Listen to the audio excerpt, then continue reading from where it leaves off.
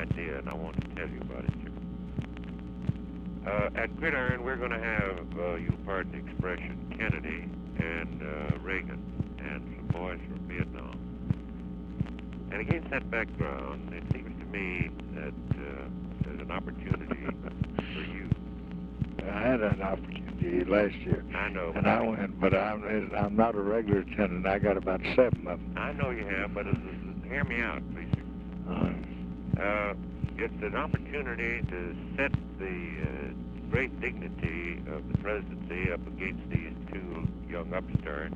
And there is one precedent for the President of the United States making his speech at Gridiron public. This happened when Mr. Farrakhan and Mr. Teddy Roosevelt had an argument at Gridiron. And I thought that I didn't see any reason why, if you wanted to follow that precedent, and you had a story, or you had a big announcement, or you had a speech that would fit this occasion more serious than humorous, that this might be a dramatic and I think an important thing to do. I thought it was so good an idea that I wanted to tell you about it.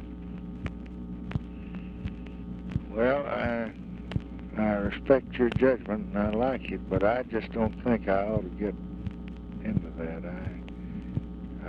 I went last year because of your judgment, and I've got about 7 or 8 of them, and when I sign on one, I just murder myself, and I just don't believe that I ought to do it. I think if I had to run for office, if I had to be reelected, if I had to do these things, that I might just come kiss her ass. But I just don't believe. I don't believe in doing it when you don't have to. And if it didn't involve all the repercussions it does, and the kickoff, because the photographers and everybody else comes in right after it, and you can't do anything about it. And I turned them all down. I went to all of them. I said, I'm going to go to every one of you. I'm going to give you my lung and my respect and my admiration, and I'm going to stay and spend the whole evening and just endure it all and watch you with your jokes and your fun, and try to make out like it. I think you're good comedians, even though I'd rather just be reading the Bible.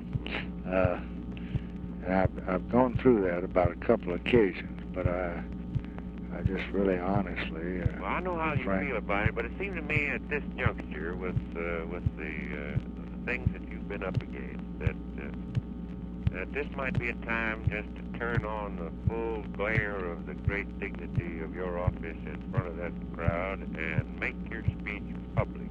Give them tell the press the reporters are never present, but a copy of your speech is available for them if they want it. And, I think it might be a dramatic thing. Well, so what? So what did you do? You make speeches every day, but why would this?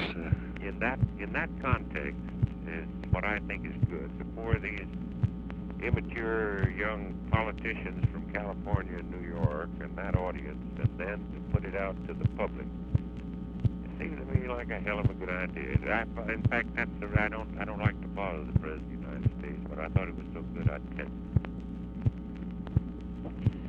Well, I appreciate it. I'm grateful for your friendship, as you know, and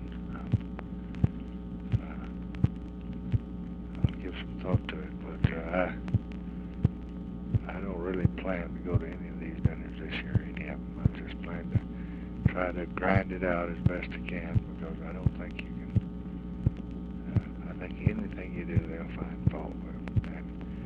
Yeah, that's true. I think anything any president does, somebody finds fault with. But not somebody, but I think the cynics do, and I think it is not. I think you owe it. The democratic the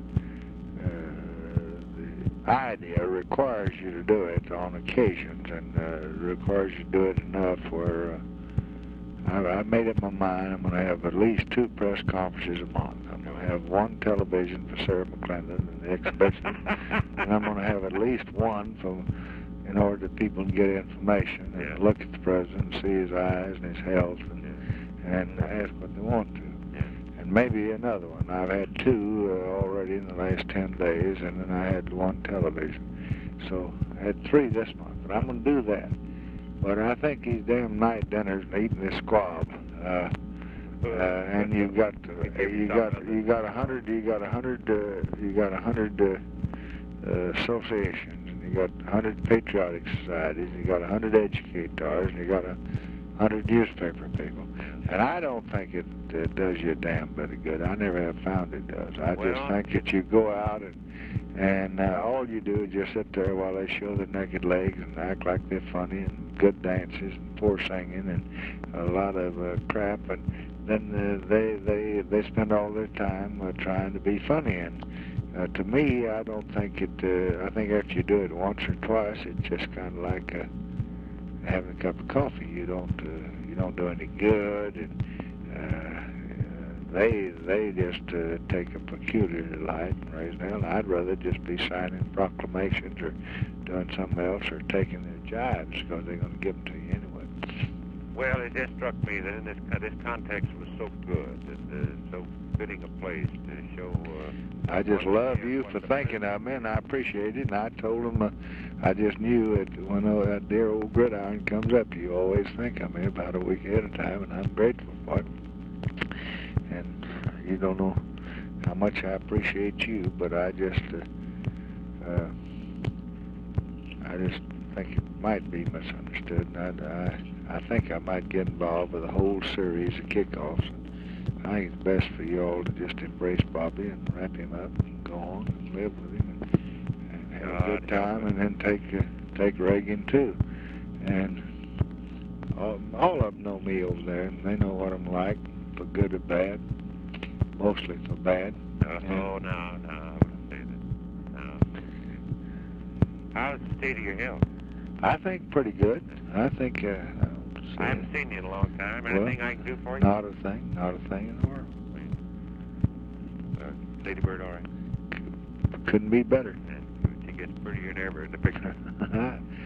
Give her my love, will you? I sure will, Marshall. Okay.